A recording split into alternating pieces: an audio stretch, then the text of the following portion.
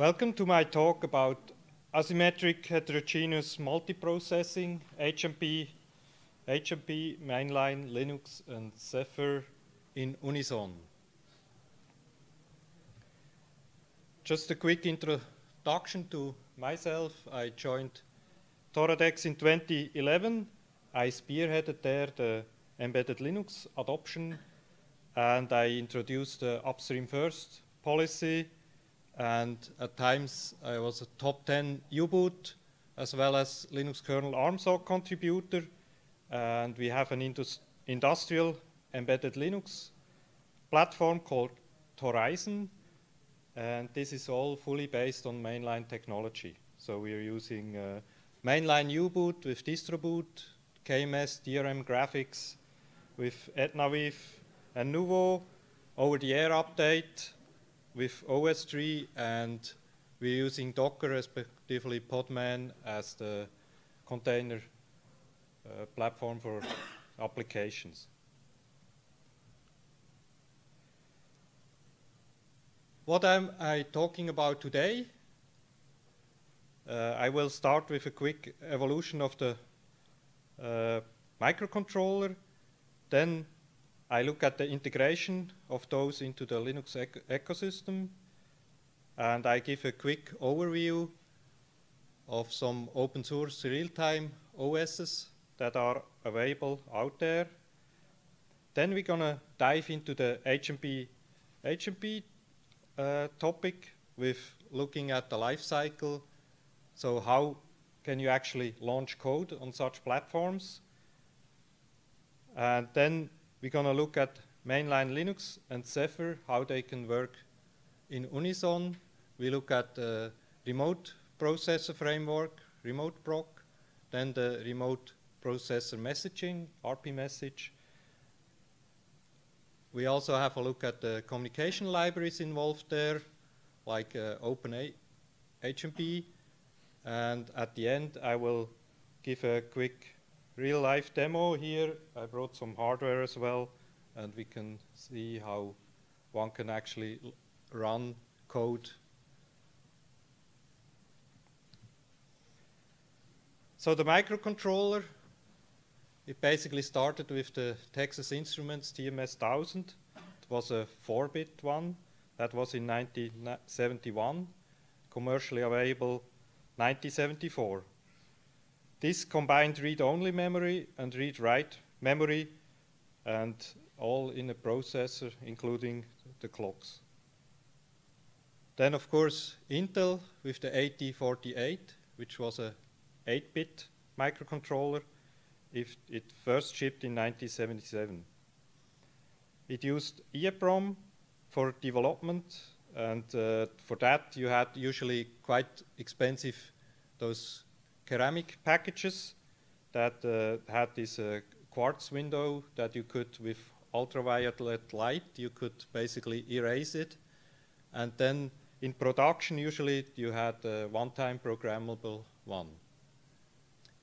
Then, of course, the Intel 8086, the i.MX 86, was the first 16-bit microprocessor that shipped first time in 1978. However, that required several additional ICs around it to really realize a full system. Then another family is from Motorola, the HC05s. They had a serial bootloader and EEPROM program storage that entered in late 1980s. Then another one is the microchip, the PICs. They also use EEPROM.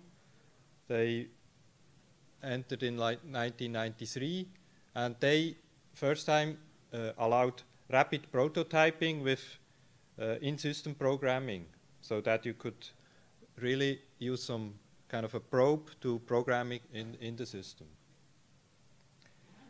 And also in 1993, Atmel introduced the first microcontroller that used actual flash memory technology. And those 16-bit microcontrollers, there are the dominant volume since 2011. So that shows, I mean, 8-bit microcontrollers, they're still around, and also still, before 2011, were still dominant in the market. Let's have a look how such microcontrollers, they integrate into the Linux ecosystem. Of course, you can have independent such microcontrollers that are interacting with a Linux system. For interfacing, often, for example, I2C may be used, or it may be mapped to a memory mapped I/O bus, or SPI, Serial Peripheral Interface. All of those are, of course, supported by in-kernel subsystems. Another subsystem or functionality that might help in integrating such is the generic register map support. So the reg map, basically you see here where it's documented and where it's, you can find the source code in the Linux kernel. And that allows you to basically more generically access registers of such microcontrollers when you want to interact with them from a Linux system. Another functionality that got integrated on the Linux side is the firmware loading. There is an in-kernel firmware API. This got first introduced actually to update microcode for CPU erratas. So you might remember the early Intel Pentium days where they had some issues there and basically required in-field updating such microcode, and that's when this kind of functionality was born and introduced into Linux. So nowadays it can also be used to update the device driver firmware. So it might be required to be loaded on such devices microcontrollers. So you might have a network controller or a storage controller that has additional microcontrollers where you can update the firmware like that. Another thing that it might be used is to actually update device driver information data. For example, calibration data. So maybe in a factory, it might be that device might get calibrated, and that calibration data can then be updated also with this infrastructure. Of course, it might also be stored in some EEPROM or things like that. How does it work?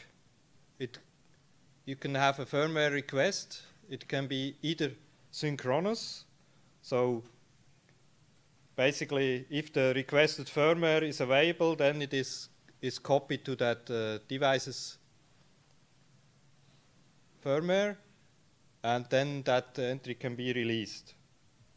Or it also allows asynchronous such requests. Another thing that exists is a special optimizations for reboots. So if you, for example, have a server or something with a storage card with such firmware, if it just does a reboot, it can use it. Basically, it can cache it, the firmware, so it doesn't have to basically reload the whole thing.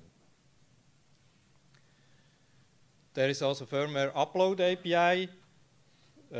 It has a persistent sysfs node, so it allows at runtime that the user can just initiate the firmware update via sysfs.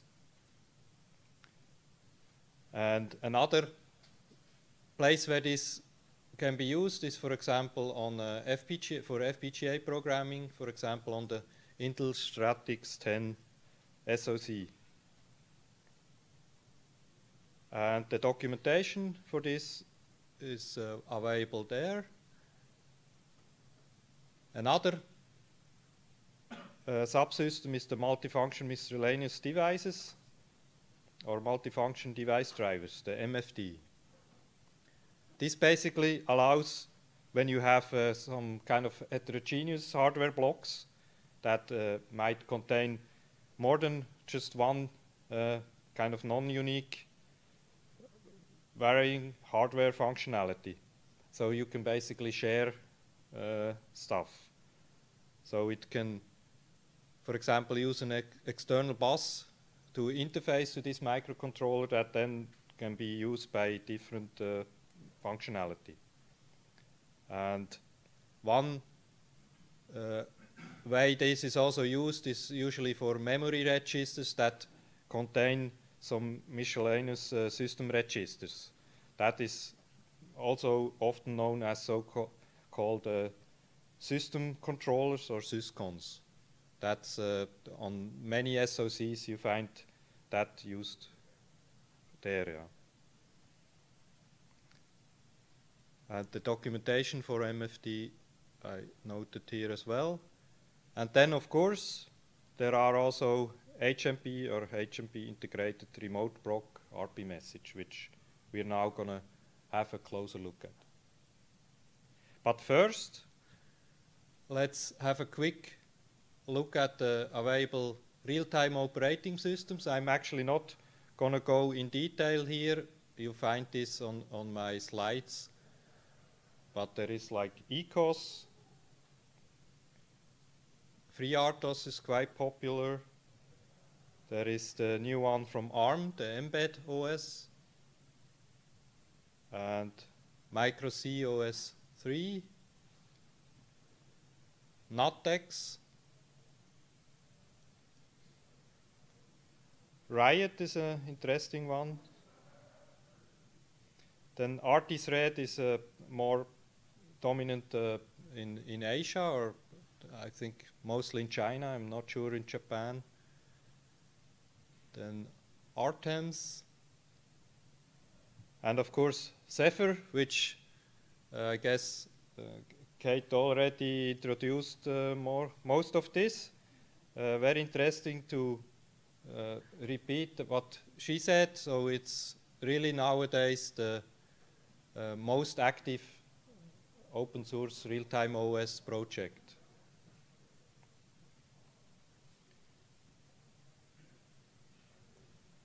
Now let's have a look. How does the life cycle look like? So one possibility is that you would basically boot such cores directly from the boot ROM in some kind of a boot container. I had a look at some of the hardware platforms that we use in our company, and it turns out this is not supported on the i.MX 7 solo or the dual. So this is I copied it from the the reference manuals. It's also not supported on the i.MX 8M Mini or the 8M Plus. So they do actually not support that you immediately from the boot ROM would just boot this M4 or M7 core. They basically only boot the A core first. Of course, you can immediately in the A core have some kind of a little bootloader that then loads the other one. We will get to that later. However, this is supported on some kind of special platforms that also are often used for like safety critical systems, where you really allows you to directly from the boot ROM load stuff. For example, on the i.MX 8 Quad Max, there the system control unit is basically already running on an M4, and yeah, the boot ROM basically really starts executing on this one. However, yeah, the application processor and the Cortex M4s, they have no direct access to those hardware mechanisms that are used there in this system control unit, and it's basically envisioned by the vendor that you load this proprietary SU firmware on there. But who knows, maybe there once will be some community project that would rewrite such firmware and have it an open source option available. But right now, this is rather very proprietary. And I have not looked at other SoC vendors. They might have better options available in this area. And like I mentioned before, of course, it's one possibility is that even so, if you start booting on the A core, you can then, even from a bootloader, like for example U-boot, you can then load firmware for a M4 or M7 core. In U-boot, this is done using the so-called bootaux command. So it supports booting auxiliary cores. There is this config i.MX bootaux in our case. So when you have a NXP i.MX SoC, it's available for i.MX 6, where there is the SX, which has an additional heterogeneous core, or the i.MX 7, or the 8M, including the Mini and the Plus, and also the Hybrid, which is kind of a special, came from the automotive side, but it's more or less a similar kind of architecture. Of course, the implementation of these bootaux is SoC specific, so how exactly these cores are basically started and things like that. And this code you might find at that path I've given here. But the implementation of the actual command, bootaux, that's you basically give it the address where you have loaded the code that you then want to execute on that core. And it may do optional memory reservation. It's usually done via device tree, so the bootloader will pass this also to the Linux side, and there is a config available for that as well, where you can basically configure the base address of it and the size. And it supports M4, respectively M7. Remember, the i.MX 8M Plus has actually an M7, whilst the other ones have an M4 or M4s. And you can either load the firmware as raw binaries. The command to do that is I've given here. So there, not only you have to, load it to a certain address, you also have to make sure then to flush the cache and then go on to actually booting it with the bootaux command. Much easier it is to use ELF files, because remember, ELF files, they have that information about the addressing in their headers, and then it's much easier. You can basically just load it to some load adder. It doesn't matter because the bootaux command will then parse the header and figure out where exactly it has to actually put it, and will execute it from there.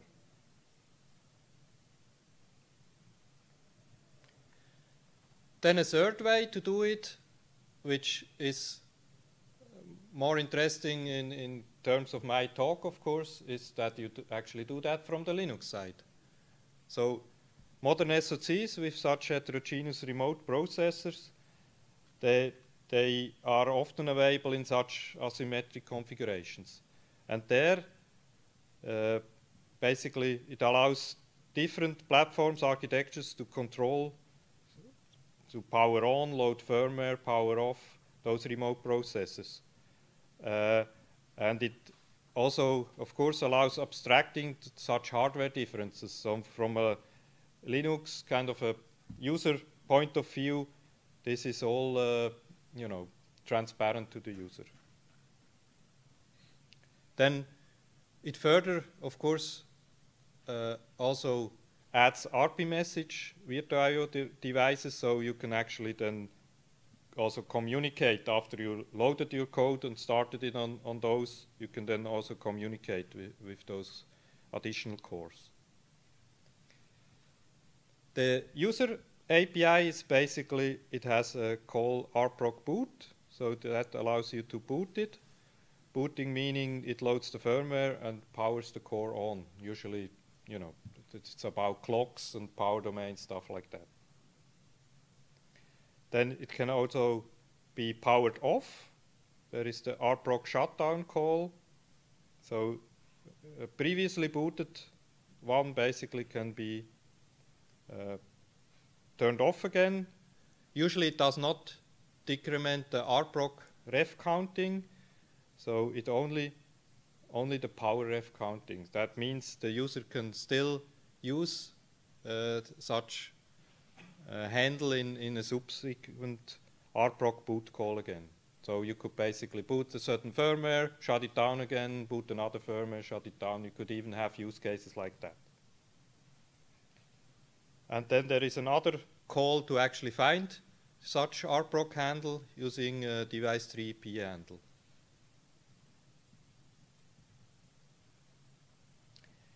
Then how does the implementer's API look? So if you basically, you know, are an SoC vendor and would want to implement that.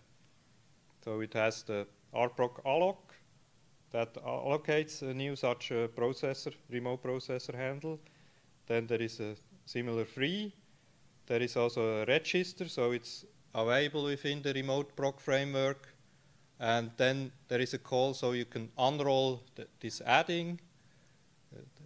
And then there is also a way to do a crash report. So if something would go wrong, so if you have in your SoC some mechanism to detect some problem, you could also report that. There is also a call for that. And then, of course, there are the callbacks for start, stop, and there is an additional one for kick. This is mainly used when you have some communication between the cores, so you could update the other side that you want to notify it not. So it can interrupt the remote processor to let it know that in a virt queue there is something available. And then, of course, there is also a binary firmware structure. Usually, it on the Linux rproc side, it uses exclusively ELF, either in the 32 or 64-bit flavor, depending on what kind of a core you have.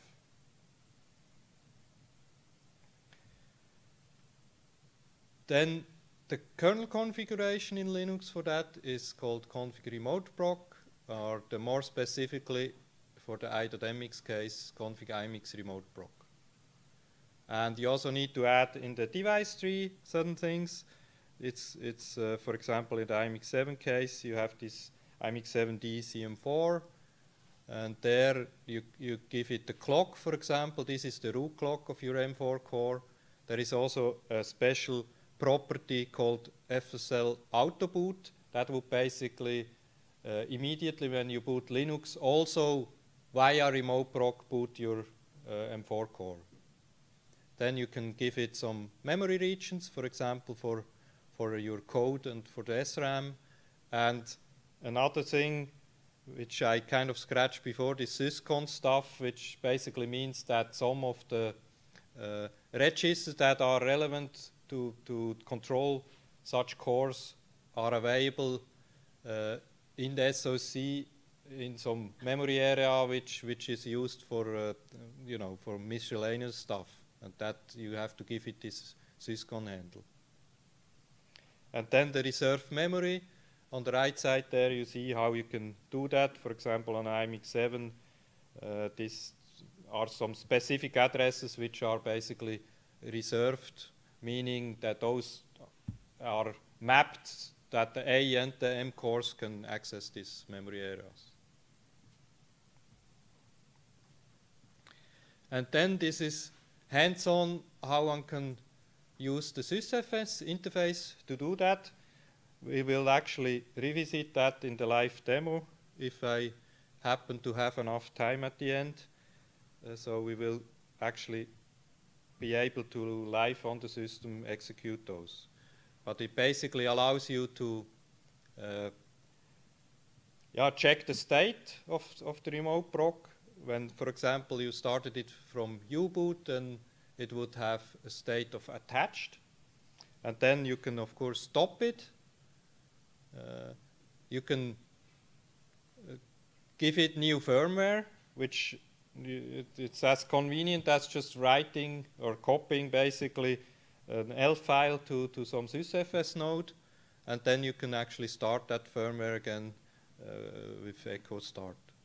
And then if you started it like that, it will show as a state running.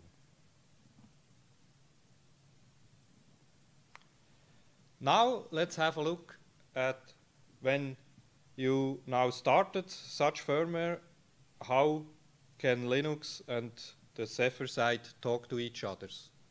And the mechanism for that is RPMsg. So remoteproc, we just covered that. That's for the life cycle, how you execute your code. And RPMsg is for the communication. It's basically a virtio-based messaging bus. It allows the kernel drivers to communicate with such remote processors. Of course, one thing to note is that it might have some security implications.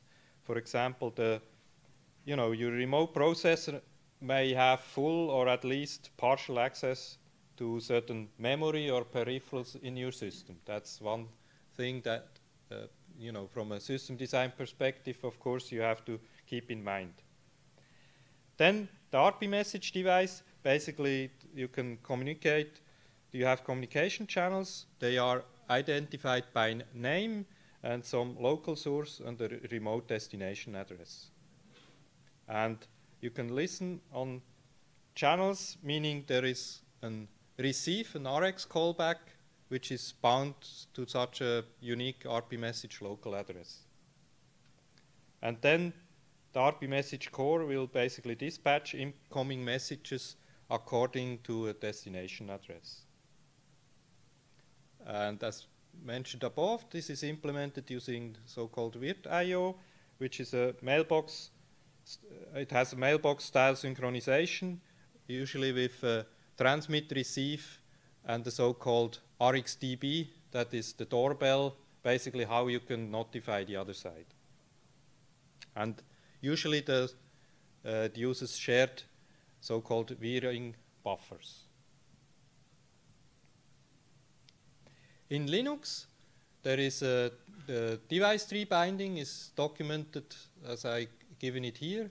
Basically, the first one is for the mailbox unit.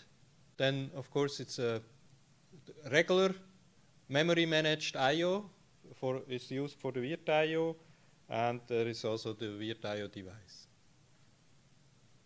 And the documentation for the RPMsg you find in the staging part of the documentation, and the configs for it is the config i.MX mbox with the source code you can find there, and there is config virtio and config virtio mmio.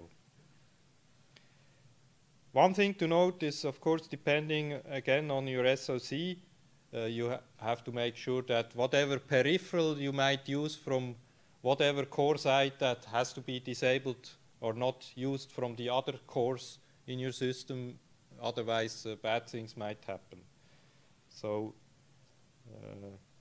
yeah, like GPIOs or UARTs or things like that. Then in the device tree, this looks as follows.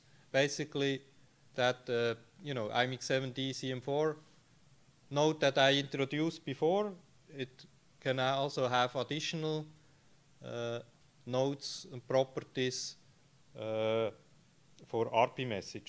For example, you give it the mbox names, TX, RX, RxDB, and you actually allocate which mboxes are used for that, which are then handles to the MU stuff. And of course, in the memory regions, you additionally have to add these RPMsg virtuing buffers. And this is how the memory for those can be allocated. And also those MUs that are referenced earlier, of course, you also have to enable, so put the status of those to enabled. Then, of course, there is also the Zephyr side, and that's actually where OpenHMP comes into play, and that I'm going to discuss now. So Open Asymmetric Multiprocessing, OpenHMP, that's basically a framework providing software components to enable such development of HMP applications. It's actually a Linaro community project, and it allows operating systems to interact with a broad range of such complex heterogeneous architectures. It allows asymmetric multiprocessing applications to basically leverage the parallelism offered by such multi-core configurations.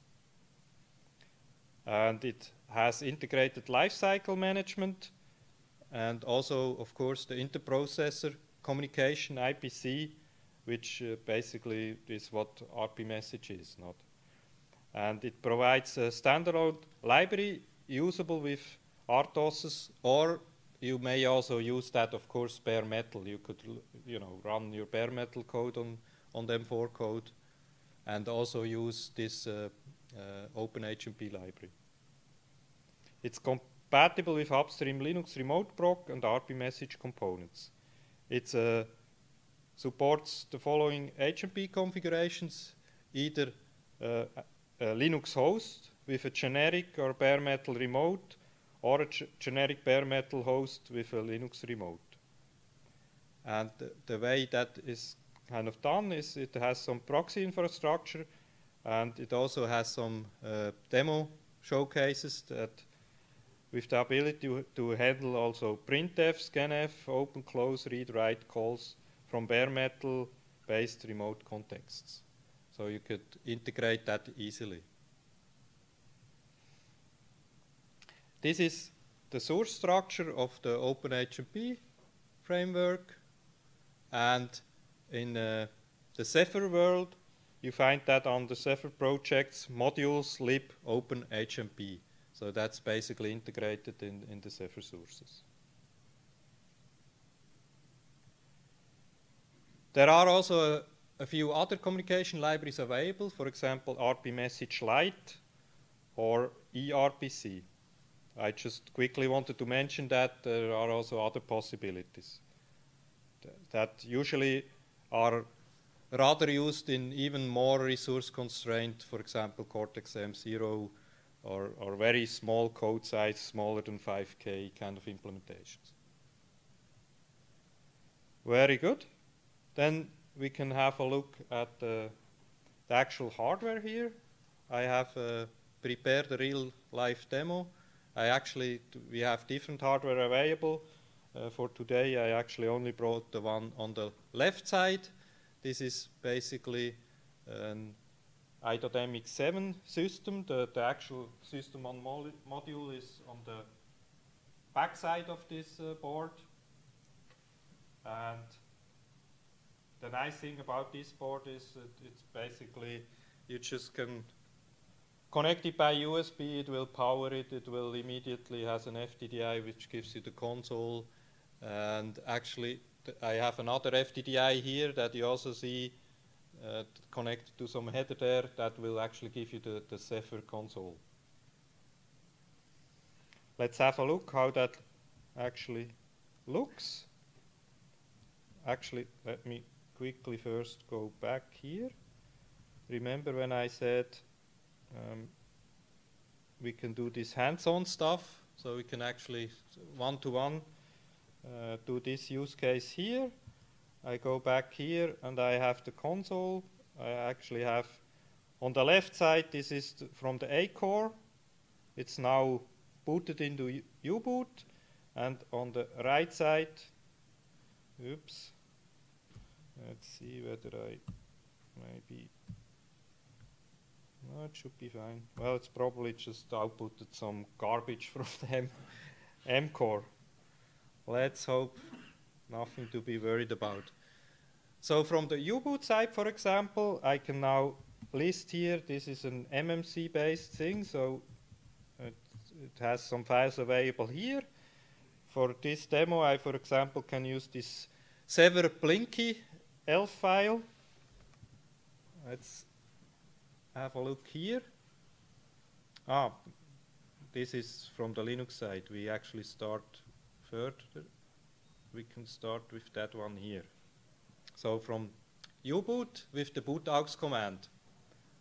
As I'm a little bit lazy, I'm going to use the ELF file one, which usually anyway makes much more sense. Oops, I guess I might have to go here to actually select it. So I can do that one here. However, I want to use the Blinky one. Blinky. So this actually just defines that there is now a boot, so I can run. Yeah. Thank you very much. Here you go. Then we can run that, and should all go according to plan. It should start blinking. It indeed does. It has the LED here. So, and we can also look at whether it outputted something here, and it indeed did. So this is the Zephyr basically on the other UART. And then we're still in boot, in the bootloader now. We can also run the A-core side of things. For example, distro boot. Let's see.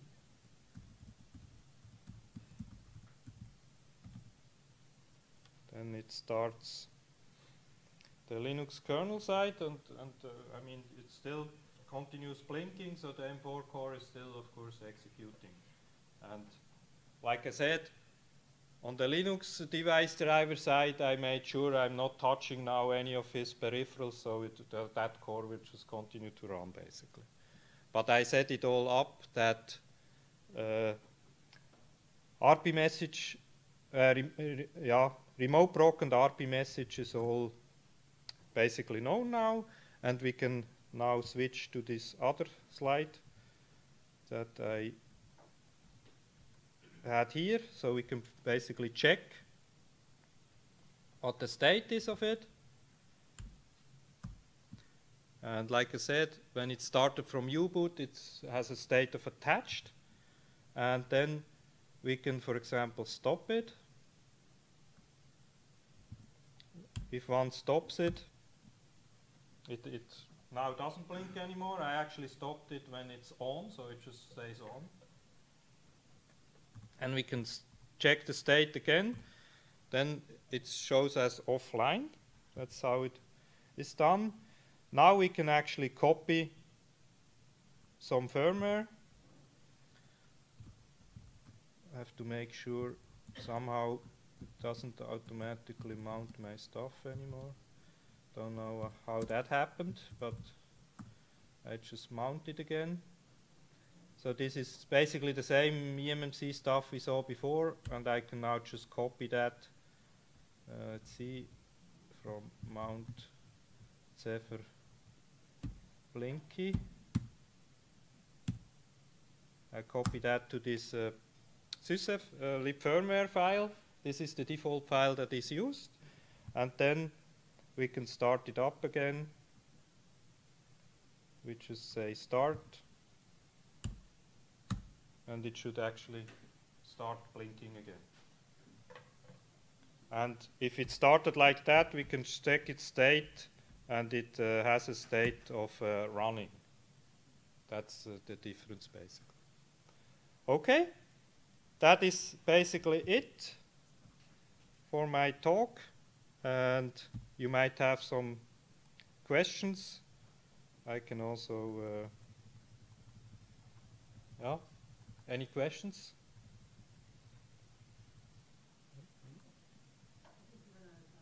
Yep. Okay, thank you very much.